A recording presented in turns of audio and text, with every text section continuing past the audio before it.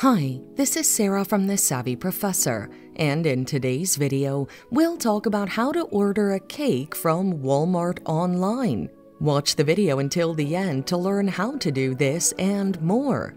Through the Walmart website, follow these steps.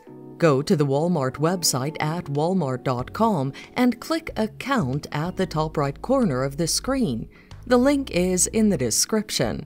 Select the Sign In or Create Account option from the drop-down menu that will appear, then input your email address and password to sign into your account.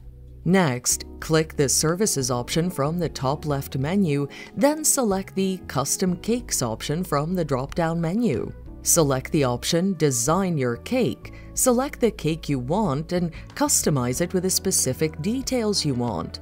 After that, select the pickup point or delivery point you want your cake to be delivered.